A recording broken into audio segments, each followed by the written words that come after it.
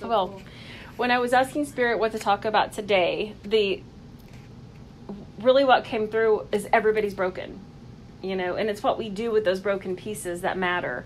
And every day we have a choice in front of us, and notice the wording on it. It was everybody's broken. So you can either take the pieces and become art, not make art, become art. Or you can take those pieces and cut yourself and others. Those are the two choices that you have. You can either take the pieces and become art, or you're going to get cut a lot by your own brokenness. And you're going to hopefully accidentally, cut everyone around you. You're going to hurt them by your brokenness. And so the question becomes, what are we going to do about it? What are our choices here? What are our responsibilities here? What are we going to do? And so the sitting down and channeling this, what Spirit said is, remember, healing is a choice. You cannot drag someone to healing. You cannot force them into healing. We can't push, pull, twist their arm.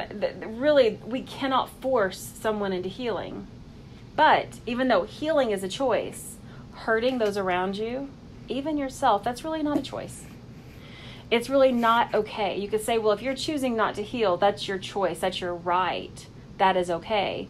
But if you're choosing not to heal and then you're turning around and you're taking those broken pieces and you're cutting other people with them, that's not okay. It's not okay. And so really healing, while it's a choice, it also becomes a responsibility. And that's what today we're talking about. Like, what do we do?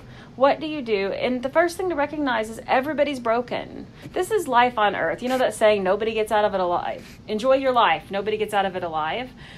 Guess what? Nobody gets through it unbroken. Our greatest spiritual teachers on this planet are fantastic spiritual teachers. Why? Because they were broken. No one in that position has had a perfect life. I mean, we all know how much I love Louise Hay. And we know that she did really find a peaceful, loving place. But her early years weren't like that.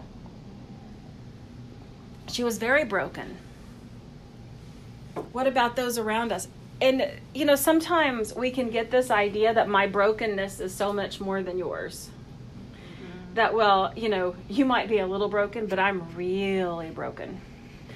And when we start comparing our traumas, we all lose. We all lose. There's no way to compare them. There's no way to say, well, actually, my trauma is worse than you, or her trauma is worse than his. Because the moment you start comparing them, then you start assigning them a value. Value is to us, not to the traumas that we've gone through. And we have to remember that on some level, we're here to grow as a soul. So a lot of the things that we go through are for that purpose. They're for our own evolution. They're for our own soul growth. They're to help us along the way. How many times I see people that they literally, both hands are frozen. Both hands are frozen because they have grabbed onto their brokenness. And they're holding on to their trauma and they're saying, look what so-and-so did to me. Look what the world did to me. Look what this did to me. And if your hands are locked up because you're clenching onto that brokenness so tightly, then that's all you're becoming, are fragments of yourself. And you're cutting yourself with your own brokenness, and I guarantee you, you're cutting everyone around you. You're hurting people. And so it becomes our responsibility to honor everybody's broken. Everybody's broken. And, we can get so myopic in our ability to see that we only look at our own traumas. And we look at, well, poor me. Poor me. I've had such a hard life. Poor me. I promise you there's someone who's had a worse one. I promise you. And something I have to be very mindful of as I'm doing the speaking and the teaching on the Divine Feminine is not to make masculine my enemy. Men, masculinity are not my enemy. So as much as I want to teach about being part of the Divine Feminine, I have to remember that I teach through love, but I don't make someone my enemy, right? Why? Because then I'm cutting them with my brokenness. The moment you make someone your enemy that really and truly hasn't personally done something to you, you've made them your enemy and you've cut them with your brokenness and you've caused them damage. So if I walk around as a feminist, okay, if I walk around as someone who is saying, women, we had to struggle to get the right to vote. We had to struggle to get access to birth control. We had to struggle to do these things. But I look at this man sitting here as the cause of that. I have cut him and me with my brokenness. The only way we heal is to let go and become art with the pieces and not keep them broken. Let them become part of something, some beautiful part of us that tells our story. Your brokenness can become art within you, and it can tell your story. It can tell your story of survival. It can tell your story of healing. It can tell your story of beauty. And it can inspire and help others. But we have to remember to become the art. Otherwise, we become the weapon. How many people around us right now have become the weapon? They're just walking triggers, looking for any reason to not just get upset and get offended, but to actually lash out and hurt others. Social media, great example, but also up there on the corner.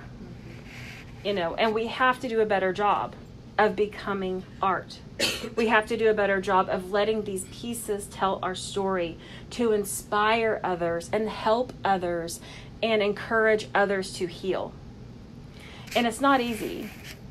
It's not easy in any capacity, but it's what we're here to do, right? And we're here to light the way, light worker. Everyone in this room is a light worker. Everyone in here has the duty of holding light in the darkness. That is what you're here to do. And so you have an even greater sense of responsibility to deal with your own brokenness, to become art, to let those stories become inspiration for not just others, but for yourself. Inspire yourself. Honor what you've been through, what you've gone through, what you still will go through. And know that that becomes a story that inspires you. That you get to take inspiration from your own growth. Be your own spiritual guru. Be your own spiritual teacher. Be the person that you look to when times are rough, because you know your history and you know you've gone through worse and you came out of it and you healed yourself, you restored yourself, you recovered yourself. So no matter what this is, your past proves to you that you can do it. That you can do it. And that you will do it. And that you will make those pieces into something else. One thing that, let me back up just slightly before I go there. My day job, psychic medium. I see people in the worst moments of their lives. And I've seen every kind of loss you can imagine. Every kind. And I'll tell you, the one that paralyzes me is a parent who loses a child. There is something unnatural about that there's not even a word for it. We can be a widow or a widower, or you can be an orphan if your parent dies, but there is not a word to describe a parent who has lost a child, because it's literally indescribable. So in my mind, Leslie's mind, when I'm talking about people comparing grief and how hard they have it, I go back to seeing those people who have lost a child across from me, and those are the pillars of strength I think about. Because that is the indescribable loss, in my opinion, that I just don't know. But yet, they get up every day, and they function every day, and they become the shining light for others every single day. And I'm absolutely looking at you, because you're an inspiration, because I cannot imagine a greater loss. But yet, what do? You demonstrate that you can still have a relationship with that child in heaven, and that you still get up and you shine your light and you find your way. So in Leslie's mind, whenever we go to that place that we start really feeling sorry for ourselves, or what's going on with us, comparing trauma, I think about that. I think about those, and it's an instant reality check for me. I think we sometimes need those reality checks. We sometimes need those moments that make us go, oh, okay, well, this is bad. It could be so much worse. It could be so much worse. And even when we're talking about this world of comparing traumas, try a parent who lost 3 children at once. Ooh. I mean, there's always someone who has it worse. So this idea that my trauma, my brokenness is the be-all, end-all, and no one will ever understand it because it's just that bad, I'm sorry, that needs to go the hell out the window. Because that's crazy. That's crazy. But yet we identify. What do? We take our hands and we lock them on our trauma. And we say, no one will ever, ever, ever understand this because it's mine. You know what? I promise you somebody's been through it. I promise you they've been through it. And I promise you someone's had worse. And we all need that perspective sometimes. And I always say don't compare traumas, but sometimes in certain situations what you need is someone to give you some perspective. If you can't get there yourself, you need a friend to shake you and say, you need to wake up because this could be worse. And if that's the thing that gets you to snap out of it, then that's fine. That's why there's no cookie cutter healing. You know, that's why there's no cookie cutter healing. And we all are broken. Every single one of us. And I want you to think about how old of a being you are. How many lifetimes you've had. In Love Church, we believe in reincarnation. It's kind of a tenet here. You know, I'm not saying you have to come through the door. I'm just saying we do. How many times have you been male? How many times have you been female? How many times have you been Christian, atheist, Buddhist, Muslim, Sikh, Baha'i? Those are the main ones I can think of right now. How many times have you been on a different continent? How many times have you been in Europe, in Africa, in Australia, in North America, South America, Asia? How many different religions? How many different races? How many different languages? How many different cultures? How many different ways have you been? Guess what? We've probably all been straight and gay. Honestly. We've probably all been murdered and a murderer. We've probably all stolen something. We've probably all been enslaved or part of that system on the other side. We've probably all been tortured and the one doing the torturing. We're old beings. We've had many, many, many lifetimes. How do you get to be an old soul? You go through all the steps to get there. You go through all the steps. And so this lifetime for you is about shining the light for where the culmination of your lifetimes has brought you. My personal thought is, the people that are advocating against same-sex marriage, the people that are out there, it's an abomination, it's sinful. My personal thought is they were probably gay in another lifetime, and maybe they were even killed for it, or they were ostracized for it, or they were tortured for it, or they had to live in fear and shame their whole lives. So now they're working that out in the way that they can. Yeah. If we look for patterns for people, we will see that they're just continuations of their story. And so we have to be willing to look beyond this one lifetime and the brokenness we're clinging on to, because the truth is, if we didn't make ourselves into art from those pieces 4 lifetimes ago, guess what? They're still in here cutting us. They're still in here cutting us. And this really wasn't going to be a past life talk, but Spirit's giving me one example. There was a woman who came to see me, and she's actually going to be in Archbishop Wise' book. He interviewed her for it, which was a little surprising that she agreed. But she agreed, and her medical doctor agreed. So when I go in to see her, she looks just pretty normal, like any one of us. But psychically, when I open my eyes at her, she's like this. And I'm like, what is happening here? This is really weird. So I get into her Akashic records and start looking, and she had been hung to death. And that was where the rope was. And so I'm like, whoa, okay, it's a past life. We can remove this. So I get to work on her, and it was one of the most intense healings I've ever experienced. I don't even want to go into the details, but what I will say is it took a long time. It was extremely intense for all of us. But this incurable condition called cervical dystonia, which the only reason she looked like this was because she had so much Botox. Without Botox, she walked around like this. So basically, this woman was reliving her hanging constantly. And so through doing the past life release and getting her to let go of the brokenness, we were able to heal that lifetime. And her cervical dystonia, a condition that does not heal, does not cure, and does not resolve, has been deemed resolved for 4 years now. No more morphine, no more Botox. That's so amazing. So why? Because she was carrying a trauma from another lifetime that she didn't let go of. She was still doing this. That was literally poisoning her body and her mind and her spirit and her soul. And by helping her let go of the very rope, right, that was hanging her, she was able to become art. And now she is a living, breathing testament of divine healing. Because she had a watch that would tell her when to take her morphine. Because the pain was that severe. No quality of life, no driving, no working, no functioning. She now drives, she now works, she now functions.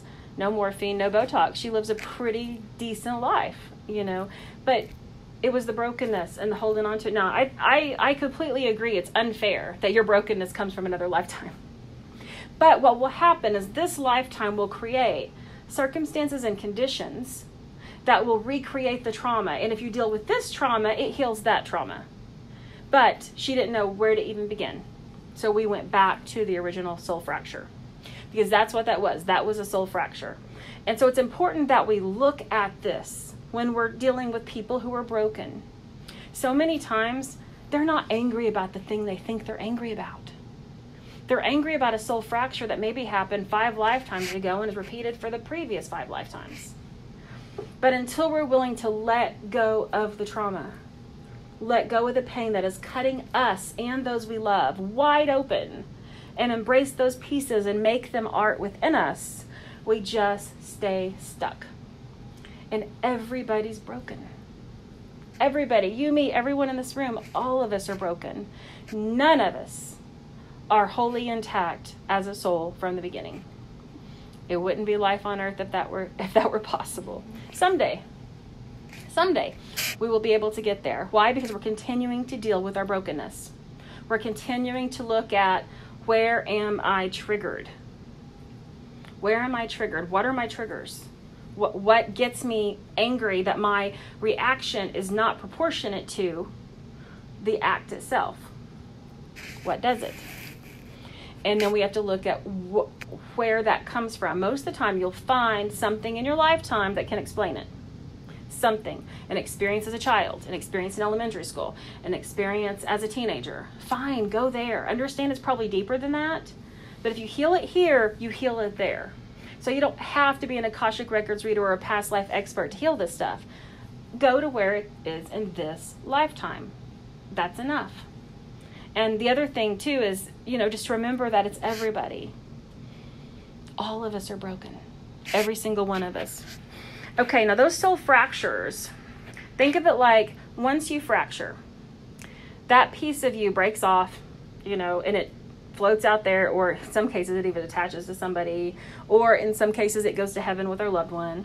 So when it's time to reintegrate those pieces of our soul, it's kind of putting a jigsaw puzzle back together. Okay? One thing you should do every single day, place your hands over your heart and say, it is safe for me to be whole. It is safe for me to be whole. It is safe for me to be whole. And just envision all these pieces of you all across lifetimes and times and space. All of these parts of you come back and integrate, and you breathe it in, and you're whole. You breathe in your wholeness. You breathe in your healing. I also really like this. I will hold my hands like this, and I will let go. Can't make a fist. That's okay. As close as you can get is good. So that means you really can't grasp onto your things. Whew. Let it go. You can still hold on to things like this. So, I'll dump it. Yeah, just dump it. It is. It's about letting go of the pieces that are cutting you wide open. Letting them reintegrate and become the art of your story. The art that you use to not only inspire others, but inspire yourself. Because that's what it's here for. Okay? Now, the mirror effect. This is a really good tool. And it's often, it's people can misuse this tool a lot. And, you hear them do it. You say, well, I'm walking down the street And this guy walks up and he punches me in the head. And then you hear someone say, well, he was a mirror, so how do you want to hit yourself? I don't know that I'm going to say it works right there. If you're assaulted, I'm just going to say that's not your mirror. It could be other things. Could be karmic. But I don't think it's because you want to hit yourself in the head, so you attract someone to come and hit you in the head. But the mirror is always showing you back where you're broken. Okay? And this is oftentimes in very difficult to see ways, because it's a feeling. It's not like a logical thought. No, it's a feeling, you know. My big thing this whole lifetime has been about holding boundaries. Holding boundaries. My trigger and my mirror is when I perceive that someone is not honoring a boundary. Whew. I get mad fast. Real mad fast. Because that's my mirror. So if my mirror is reflecting to me that you're not honoring my boundary or my friend's boundary or my kid's boundary or my husband's boundary, that's my trigger. That's my brokenness. Like this. So I'm going to take those pieces and I'm going to cut myself wide open and I'm going to blood dripping from both hands. And then I'm going to turn around and cut anyone else that I perceive that's not holding those boundaries. When the easier thing to do is to let them go, see it for what it is. It's a message from me to me that no one can violate my boundaries if I don't let them. I do not have to have an expectation that someone is going to be kind to me or an expectation that they're going to be loving. It's my expectations that get me in trouble. Because see, I expect that if I'm kind and loving, other people will be as well. It's that expectation that people are going to be fair. But, you know, is that fair to expect someone to be that way? No. But if they're not, do they have the right to be in your life? No. Answer is no. So look for the mirror. What is triggering you? What is getting you? What is coming through you? That's how we know where we have to heal. That's where we know where the next phase of work has to do. And if you need to, there's a song. It's we sang it a lot at Morning Star, but we also sang it at Unity sometimes. And it's called I Release and I Let Go. Is that by Karen Drucker? I think she's got one. I think Michael Gott has one as well. And I love everything by Karen Drucker, but I also really like Gott. G-O-T-T. Anyway, and whenever I would sing it, I would say, I release and I let go, and just let those arms just fling open, you know. Anything that no longer serves me, I've got it right here, and I release and I let go. And I just push it away, you know, symbolically, I would just push it away. So even when I'd be singing the song, I'd be standing in the pew like this. And I go, I release, and just let my hands go. I release and I let go. I release and I let go. And that's it. That's what we do. We have to be willing to let go of the broken pieces and let them reintegrate in us as art so that we can do what we came here to do. And one thing you will see is as you do this, as you let go of those broken pieces, as you let them become the art of your story, you become much more comfortable in you. You become comfortable in your own body and in your own life, in your own being. And that is something that, honest to God, we're not very much. We're constantly out there, you know, looking for the right external thing to help us be comfortable in here. And if you watch makeup ads, it's makeup. If you watch hair ads, it's hair. If you watch the Kardashians, you just need a whole new life. Because nothing about you is going to matter. It's going to be good enough. Right? So all of these ways are trying to sell you comfort in your own being. But why aren't you comfortable in your own being? It's because you're holding on to the brokenness that's cutting you. And if we can learn to let those pieces become art within us, we don't need anyone, not even the Kardashians, to tell us how to be comfortable in our own skin, to tell us how to be, how to live, how to think, how to feel, how to ascend, how to heal. Food for thought is that you can become magnificent art. Every broken piece tells a story. Don't be ashamed of any of it. So many fabulous teachers and leaders and writers and speakers on this planet have stories of brokenness.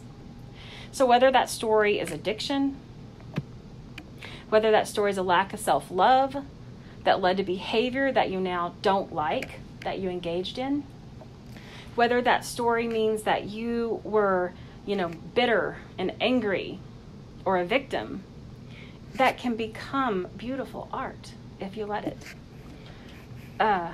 For years, because I was just the biggest victim. MS at 20, full scholarship to law school, didn't get to go.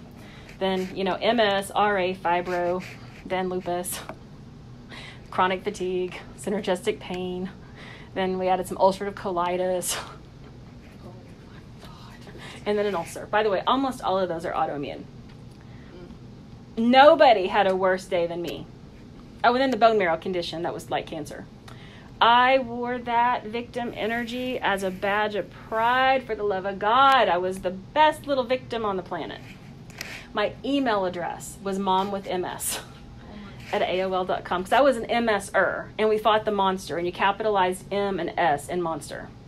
And, we had our own language and our own sense of identity, and there was what's the MS one? Not Race for the Cure, but there's an MS one too that I can't remember the name of it. There's an MS Walk. There it is. We got our own magazines. We were a tight community because we all battled the same demon, MS. And same thing with fibro, by the way. So fibro had all the same things. So did RA, right? So does ulcerative colitis. And lucky me, I got to be a member of all these groups, but I could only have one email. So it was just Mom with MS. I held on to this so tightly that it stole over a decade of my life until the moment I decided to let those pieces become art. And that's what you see every single day. And I hope it's good. I try every day to make it good. I try every day to let those pieces become an amazing art story instead of, hey, look at me, I'm a victim. And so you have the ability, no matter what those decisions were, no matter how much you wish they weren't there. They're your story. They're your art. Let it shine. Let it inspire others, and let it inspire you. Namaste. You're a shining mosaic. Yes, you are, ma'am.